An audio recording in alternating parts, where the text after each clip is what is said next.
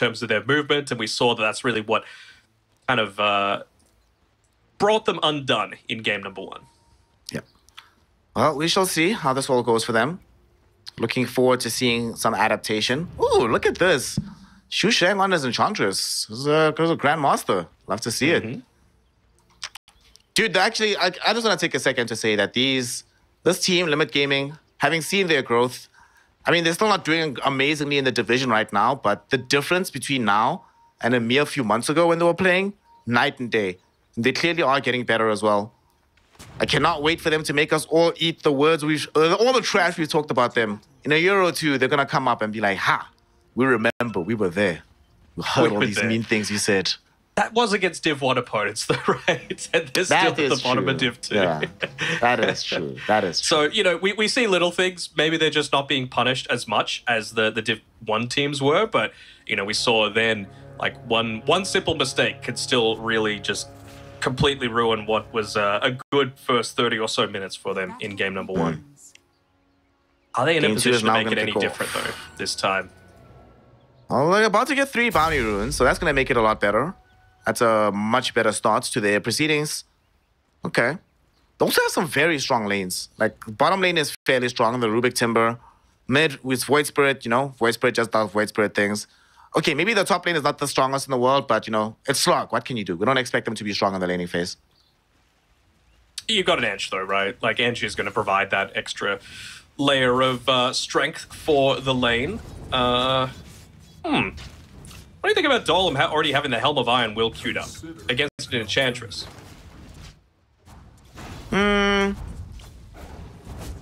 Honestly, I've been watching a lot of these like Beastmasters being countered, quote unquote, by the Edge. And I feel you can still go the same build, provided you avoid going the core in lane. You just go core later on in the game. And then it doesn't really change all that much, given that you shouldn't really be expecting to play around where the Enchantress is, past the laning phase anyway. So I'm okay with it. It's fine. But also, like, it's either this or buy Vanguard early. And I guess he didn't want to buy Vanguard. Yeah, I mean, I guess my thing is, like, a lot of the times we see the Beastmaster rushing like the drums of Slom, just because it's going to be probably pretty necessary going up against this Timbersaw just to have instances of magic damage coming through. And really, they are kind of lacking it at this point, basically entirely physical outside of the Oracle and maybe a little bit from the Ember Spirit with the Flame Guard. That's a very good point. They're certainly going to be lacking on that. And I suppose that's, if you're Timber, what? Do you start maybe thinking about buying Pipe this game then? Then they have 0 magic damage and you still are super tanky. SJ, about to be first blood. So maybe Ling Miao will use this bonus gold to say, you know what? Screw Pipe, dude. I'm just going to build Crimson Guard. Make sure that they have even less physical damage. So then I'll be even more protected. And he does indeed queue up the full Vanguard. I think it's totally fine, right? Like, his job is to be able to... We know that Holy Grail want to get aggressive with a lot of their pushing potential. You know, they've got a Beastmaster who's going this Helm of the Dominator. You've got a Clinks who just off the back of a Solar Crest plus the Tower Bomb, like one point in the strafe, is able to take out towers almost solo.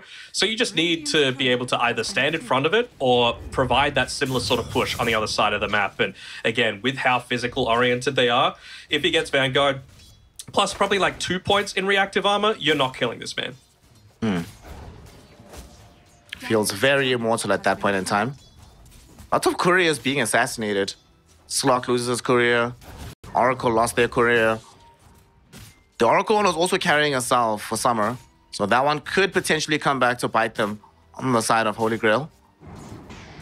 And this mid lane, gosh. Woo! Spirit matchup. So exciting.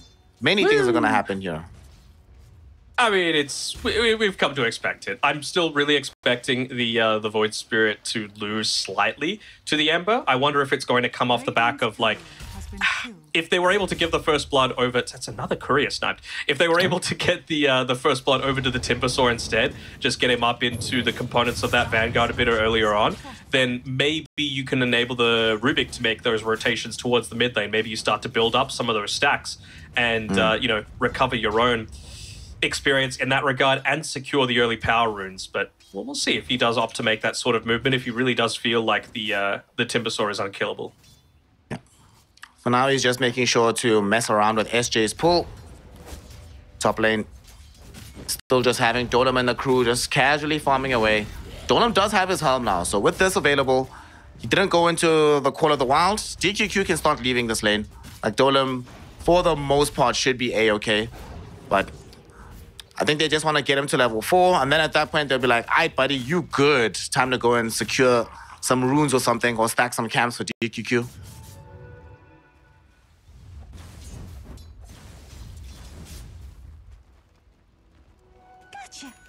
So I guess, like, one of the things, this might be a bit, maybe it's even going to be a little bit slower of a game than I was expecting for Holy Grail, because, like, he's committed for the Helm of the Iron Will. I think you could go the Helm of the Dominator, but you just can't be looking to play around this Enchantress.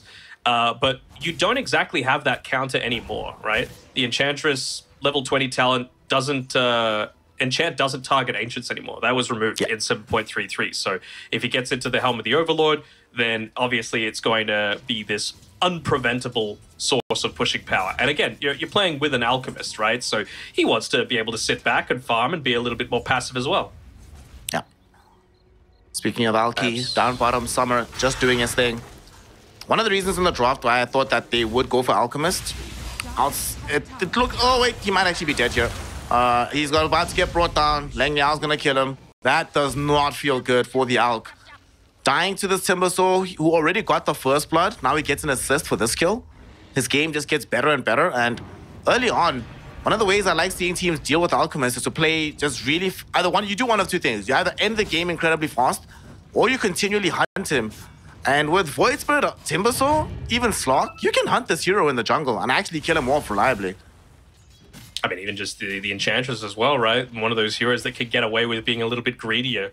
Of course, a few early points into the Impetus, just slowing him down with the Enchant so that the Timbers spells are going to be land at every single opportunity is going to be a really positive thing.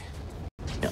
Talked about those power runes, though, and we're seeing a lot of support rotations. It's going to be bottom, and it's going to be denied away by CXK. Actually, I think they were in a position for Chosen One to actually be the one to claim it, so it's going to deny it away from his teammate. But at least Chosen One hasn't died yet. He was a level or so behind Gun in terms of experience, but really recovering past those early stages. And of course, playing underneath the tower as well is a pseudo counter to this Ember Spirit, who hasn't actually gone the Sleight of Fix maxed out. So a little, not really the most synergistic build, right?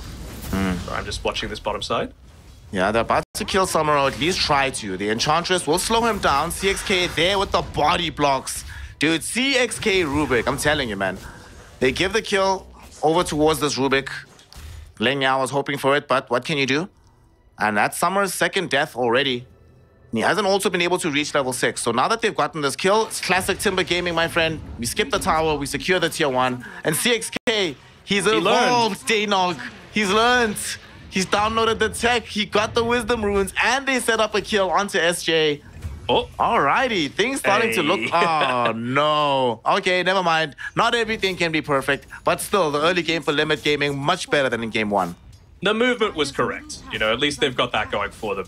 So the thing that I was talking about before was, do you not find it as well a little bit odd that, you know, you've gone this Flame Guard maxed out with, he had a Blightstone at the time, now you finished it into the Orb of Corrosion, and you're not actually using the Sleight of Fist to, you know, try to minimize the cooldown on that? I really feel like that's the way to be able to counter this Void Spirit, and it just doesn't make a lot of sense, you know, to be able to go these, this item build and this spell build in combination together.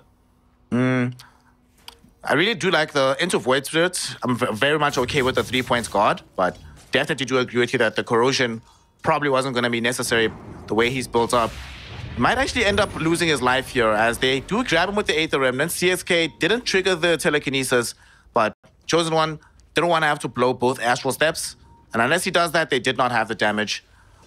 Maybe he's thinking to himself, similar to what's happening. Okay, we'll talk about it in a sec. CXK dead in the river as the Rubik gets ran down by Khan. But he could be doing a similar thing to what the Beastmaster's doing, saying that I'm going to go a particular skill build in the lane because I need it for the lane, but I'm planning to itemize in a different fashion. And it's anti-synergistic now, but provided I don't get punished early on, I'll get there. But sadly, he's getting punished now. Khan almost dead in the mid lane, forced to pop an Invis Rune to survive. We'll at least have the the Oracle to be able to play around with. He's also got that Arcane Ring freshly picked up off of, I mean, look at this Timber. Woo! He really just is not contested at all. Yep. Do you reckon he needs to go full Crimson Guard? I know it's good to be able to protect the rest of the team, but I really feel like you're in a position to be able to just take this game over yourself. You know, Vanguard means that no one can contest you in the lane, means that you can push down towers solo, and I really wouldn't hate to see him just go more stuff to be able to enable the burst damage, like a Sanjin Yasha sort of style. Sorry, I definitely would Sanjin. like to see that. I imagine that there's one of two ways you can look at it, right? It's either we're doing that to make sure that he's the one that effectively becomes a carry with this amazing start, or if I buy it early enough Crimson, I can deny all their damage. Dolem might end up getting a kill into Chosen One. Chosen One jumping away. Doesn't have another Astral Step though, so we'll end up dead to Gone in the Sleight of Fist. Ember Spirit now has the 3 points into Sleight of Fist, so we're getting a bit more value out of this orb. They're still sieging the tower though from Limit Gaming.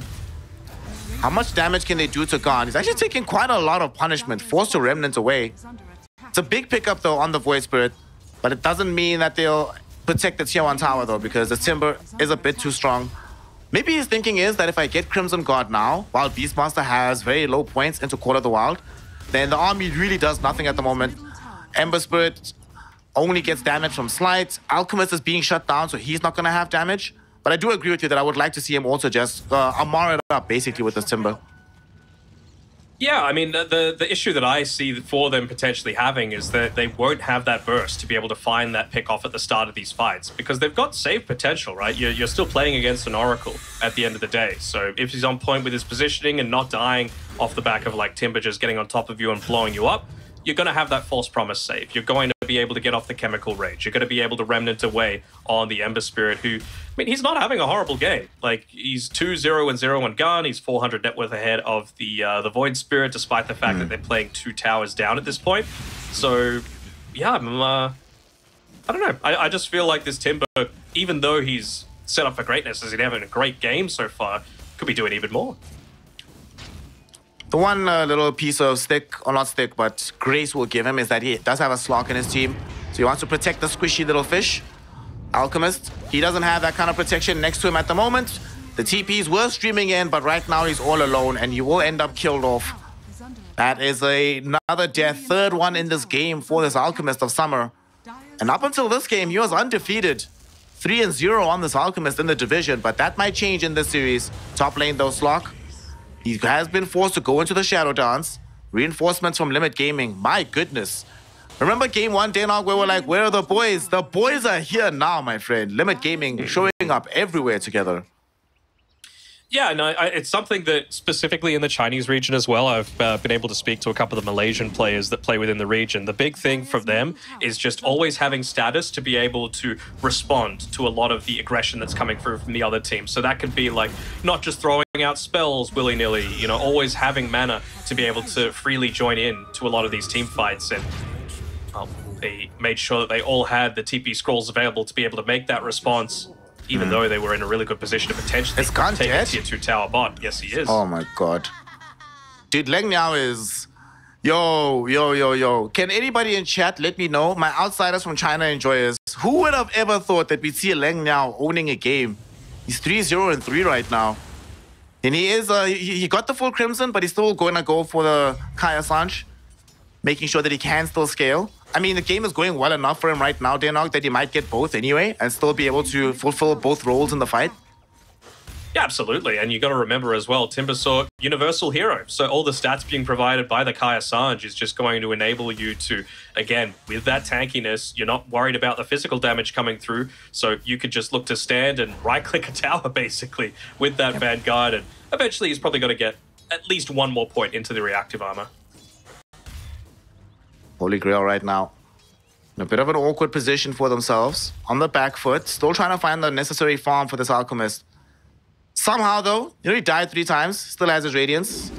It's arriving at the moment. Oh, what a player. What a guy. Top lane, they are going to go directly onto CXK. Beastmaster happy to commit the primal role. And CXK knows that he's dead. Gonna at least make them work for it a little bit. Tar Bomb gets thrown in. He should just get killed off. Slock can't really do too much about this. Really does feel like Holy Grail are about to flick the switch, though, right? Helm of the Overlord just 400 gold away. Getting a kill onto the Rubik feels kind of nice. You've just got the Radiance on the Alchemist. If you could get at least the Yasha, then he could look to potentially, you know, farm a little bit more aggressively near the team when they're looking to ball up and make a few of these moves happen. And DQQ as well. He's got the Solar Crest finished up too. Khan's actually almost solo killing Chosen One in the mid lane. What? We'll just zip away. You're looking at that feed on the left-hand side? It happens. Double damage and denied at the same time? Yeah. I've seen this happen. It's happened before, but lately in 7-3-3, this happens, I would say every 7th or 8th game, this ends up happening. GQQ, the same guy that got the double damage, also pops a 2-hero smoke. What a time to be alive. You know, it's actually so interesting to me that sometimes the best thing on Dota to do is literally nothing. And he just stood there, just waiting. And it ended up being a very impactful play. They get the Wisdom Rune on the Beastmaster as well. He now has the Helm of the Overlord coming out to him, so... I mean, do they feel like they can respond to this Timbersaw? I'm not quite so sure. Like, Summer's got that Yasha coming out to him, but he needs it and probably is level 12 just to be able to survive and look to contest into this Timber. It's still so much damage. He actually went away from the Kaya Sarge, just really looking to go all in on I am going to live and you cannot deal with me, going for the Lotus Orb on top of the additional armor just to be able to start things off. So, you know, find him without any reactive armor stacks. He's still going to have that additional 10 armor from the plate mail. Scary, scary hero when given a start like this. Slock just choosing to just jump forward, say, hey, I bought Aghanim Scepter. And now we're going to have a demonstration of Leng Niao's tankiness. He's being sieged into right now. They're doing quite a lot. He's still living, though. He's not dead just yet. Has Timber Chain away. Slock goes in onto the Ember Spirit, and finally they kill off this Timbersaw. Where is the reinforcements, though, from Limit Gaming? This Void Spirit only now arriving to the fray. Chosen One looking for an angle for the jump. DQQ, though, waiting invis, just in case to spring a trap with the Solar Crest. And we'll just end up with this Timber being dead. The really scary thing is that... where's the team syndrome ended up happening again. And if the team was there, like how they tried to defend tier 1 earlier, I don't think the Timber dies. No, and I mean, Oracle was just in a position to be able to get off 5 Purifying Flames as well. Like, he did the most damage to the Timbersaw in that previous engagement. It really probably isn't the situation that you should put him into. I mean, this is one of the downsides, right, of going into this Lotus Orb build. If he has the additional stats as well coming through from the Kaya Sarge instead, probably doesn't die either, just off the additional HP, off of the reduced duration of that Primal Roar in onto him. It's just these little things like that that add up. Mid lane, the damage is going to add up onto CXK, and that's going to lead to his death on the Rubik. They might still try to pursue further into the fight, though, as they are thinking about jumping back onto SJ. Chosen One able to mop him up, and they might as well get some bonus gold off of DQQ's Skelly dodges. And Limit, it's not always going perfectly for them, but Leng Niao is still feeling like he can push things to the limit. They just gotten themselves the Echo Saber for the Slock, can keep farming on the map, and overall the game state, despite this Alchemist being able to nominally recover, I think still feels overall quite good for Limit Gaming. Love this movement down from them as well. Like, everyone TP's down here because the Slark made that previous movement, forced him to pop the Chemical Rage. So without the Alchemist there to be able to stand and defend with his very healthy amount of net worth, there's just nothing that's going to be able to stop them from taking this tier 2 tower, opening up the map. The good thing is, at least Holy Grail, they're going to be able to respond by taking a tier 1 of their own, but you know, against an Alchemist, you just got to try and limit the amount of space that he has to farm, enable the spaces for Timbersaw to be able to just present himself, because you're not going to have as many avenues for TP responses now off the back of this, even taking away their outpost. I also love how they changed up their approach from game 1. You know, in game 1, when they saw that trade happening top, they mounted a pseudo defense. This time around, they secured the tower. Sadly, though, they're not going to be in position to try and contest this Roshan. DQQ has a Solar Crest, and they have the Inner Beast Aura, so they should be able to get through this, but it's taking a while. Summer will be deployed as well to assist in this effort. It is, but I mean, they're drawing on the map, like, inside of the Ancient Camps area, as if, hey, this is where they're farming. Maybe now they've finally realized that it might be up top, but it's going to be too late. Like, any time that there's, like, 1.5 creep waves hitting into a tier 2 mid tower and no one is farming it, you gotta know that they're taking something of pretty high value. And if you can't see them on the map, it's probably going to be Roshan. So with Summer TPing back here, though, they might be able to get a quick pick off and an outnumber once again. They still want to, they're going to force this fight. They also put it back the Ember Spirit. It's now 3v5. They come across the Oracle first. CJ or SJ about to die. Primal Roar was expended by Dolem, but even with the False Promise on top of him, there's no way he survives this. Will get popped. At the very least, DQQ was able to skirt himself away to the north side. But good read on the map by Limit Gaming. Finding the pickoff despite losing out on the Aegis. They might still be able to force out these waves yet again. It's like they will, but I mean, again, Gun isn't exactly like the beefiest guy for this mid lane. He's got to be very careful. With Chosen One potentially able to get that kill off onto him, but he's got the Remnant available. He's going to put it away. Gun. They're gonna miss another Wisdom Rune, man. Oh my god. He's got vision of it. He's like, thank you very much. Okay, but they're on the other side, right? So if they're still here in 2 minutes, they should be able to get the next one. But this is... do we have a stat, maybe, production, on how many Wisdom Runes have been yoinked by Holy Grail? I'm going to say 90% of them. Oh. So this top tower currently being sieged into a little bit by Limit Gaming. They give it up right now, just leaving this area of the map.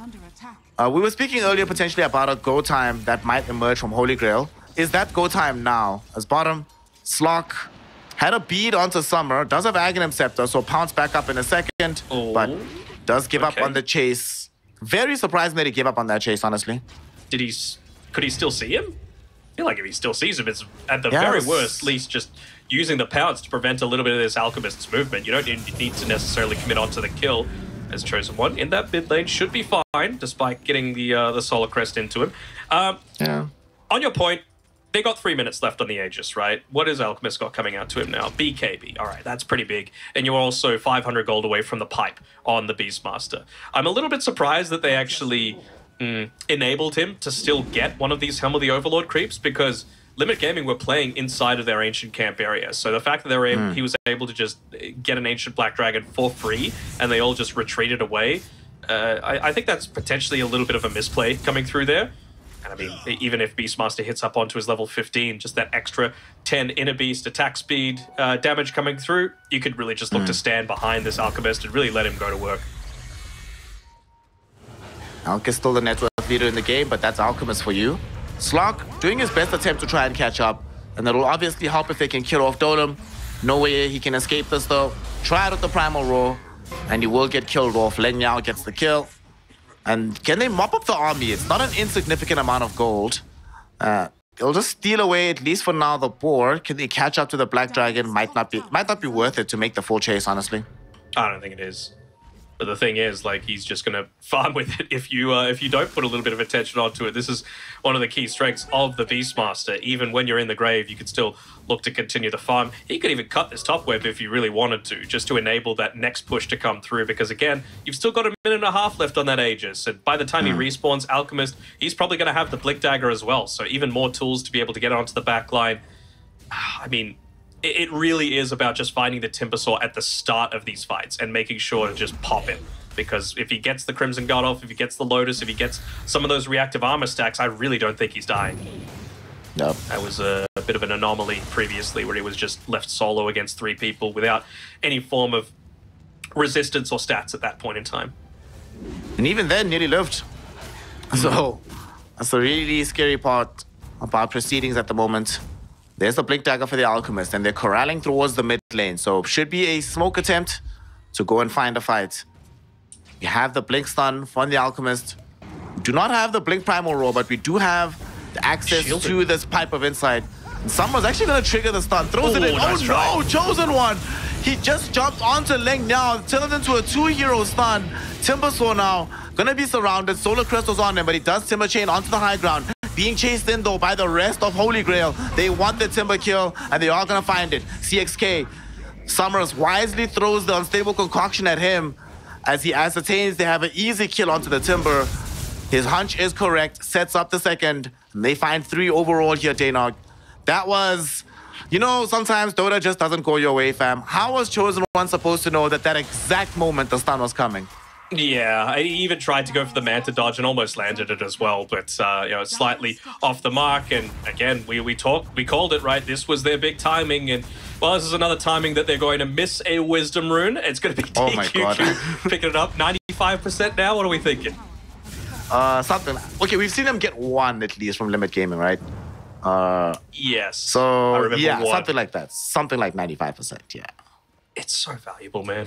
What's Oh the my support God. levels? I mean, okay, this game, the support levels are much more apparent. Level 9. Slock is also right under vision right now. He needs to be careful. Dolem has Primal Roar. Dark Pactor's gone. He might die here. There's the Primal Roar. There's the right-click damage. And he is going to get taken away. Oh, no. From bad to worse. You lose 3 heroes on the other side of the map. Oh, You know, at least your Slock is farming. China And to tip make it as well. worse, they also inflict emotional damage by tipping him. Oof. that is the one thing that we really don't see in the China scene. Is a lot of tips coming through. You know, it's very much, you know, business. It is a business arrangement that happens between a lot of the players. You know, this is their livelihood, but you know, a little bit of spice coming through there. Oh, no. Well, I suppose it was his Observer Ward that led them to the kill, so allowed to feel a little bit fresh about himself at the moment. Sure. Thinking. Well, tier 2 tower's gonna fall MKB soon. Picked up from I was the about to slug. ask you about this. Like, MKB, this is over and above Scotty, over and above SNY, over and above BKB. The question I'm asking, can Slock afford to not have any defensive items in this game? And we're gonna find out as he jumps in for a fight. And this is what I mean. He just gets touched and he's at half health. Now Summer, channeling the stun, throws it in onto CXK. They turn and finish off Shusheng. And now CXK is certainly gonna die here, trying his best to run away. And to be fair, as usual, making them work Nice for try. it. But they are happy to do that work and they get the kill. And now Summer triggering another stun, throwing it onto Leng Niao. There was a point in this game where this was the tankiest hero on the map. Doesn't seem to be that point anymore. The Slock, he's on the back lines trying to run interference himself as well as Timber's gotta Chosen get in One. there. And it seems like it was successful, but the creep wave is coming. They still have a Siege Dragon. They still want to go on the high ground here, Daynok. Although, distraction is being ran. Courier scouts the Slock. Summer really wants him. Throws in the stun. Gets Dark Pacted out immediately, though. And Slock has honestly, between himself, Leng Niao, and Chosen One, they successfully distracted Holy Grail from pushing the high ground. I guess they're going to be happy enough just taking one of the last 2 tier 2 towers on the map. Just go for the easy stuff, right? Because I'm still worried about the potential to be able to take out this Timbersaw. Like, he does so much. He had full 30 stacks of reactive armor in that team fight. He looks to try and go in, but he actually misses the chain. Does miss the chain indeed, has a chakram though, but they're just turning their attention onto him. Summer leaves him alone though, goes onto the Enchantress first instead. They want Shusheng, and they are gonna get him. Gando fell so low, False Promise kept him up. Dolem throws the False Promise and the Primal Roar onto this Timbersaw. Timber still reaches to CJ, SSJ. Can bring out this Oracle and kill him off. Sadly though, eventually he will end up dead. The additional stun onto Chosen One leads into him taking the damage that puts him over the edge. Slock needs to escape.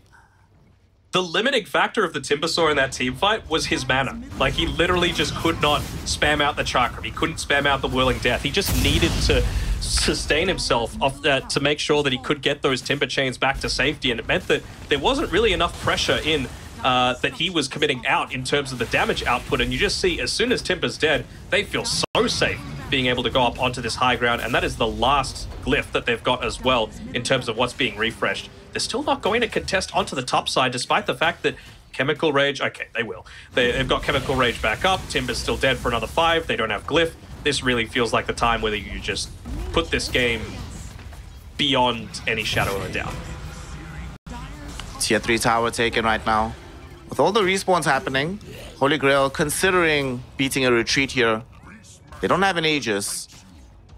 The Alchemist, though, does have the AC, Power Treads, SNY, BKB Rad, so still very, very strong on the map. So they might decide to jump back in if they can find vision.